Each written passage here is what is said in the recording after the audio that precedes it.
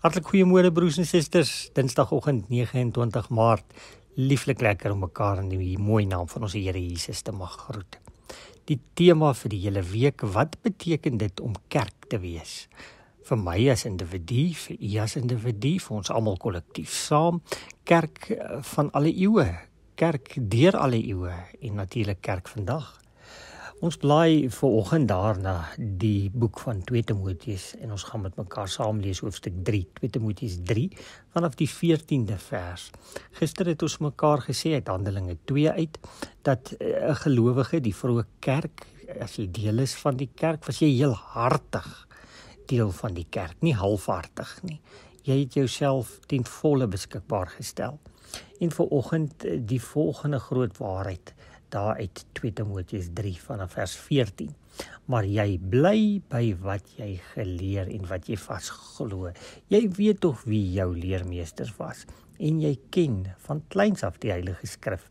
Vers 16, die hele Skrif is deur God geïnspireer en het groot waarde om in die waarheid te onderrig, dwaling te bestry, verkeerdhede reg te stel en die regte lewenstyl te kweek.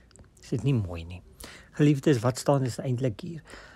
Die kerk, wat beteken dit om kerk te wees? Om kerk te wees beteken om vas te hou aan God se woord, om lief te wees vir God se woord, om God se woord gereeld oop te slaan, soveel as wat 'n mens kan, jouself daarin te ondergrawe, dit jou eie te maak, dit in jou hart te bære, toe te laat dat die Heilige Gees deur die woord van die Here jou regtig waar vorm.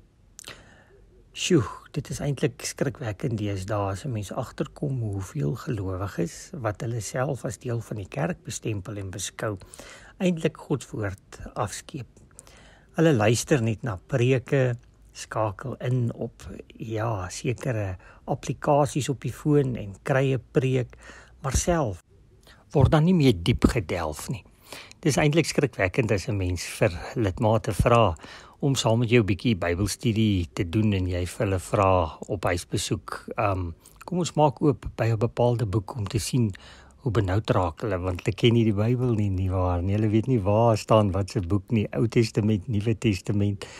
Ag, broers en susters, hoe dit ook al sê, dit is nie vanoggend bedoel om jou te laat sleg voel, skuldig te laat voel nie, maar eintlik net om te sê, as jy heel hartig deel is van God se kerk, dan kan jy nie anders as om 'n liefde te hê vir God se woord nie.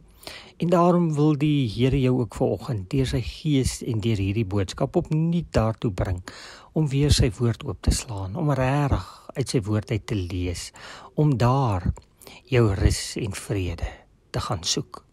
Mag dit waarlik vir jou en vir my so waar word. Mag ons God se woord weer van niets af koester, lief kry en met dit leef. Kom ons bid saam.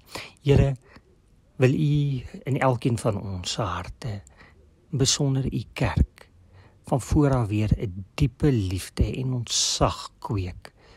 Here, vir u grootheid, vir u goedheid, vir u liefde vir ons. En hoe sal ons dit anders weet en te wete kom, as dit nie die woord is nie? Wil u ons daarom naby aan die woord bring?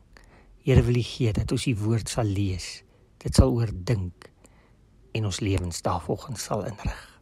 Ons bid dit in Jesus se naam. Amen.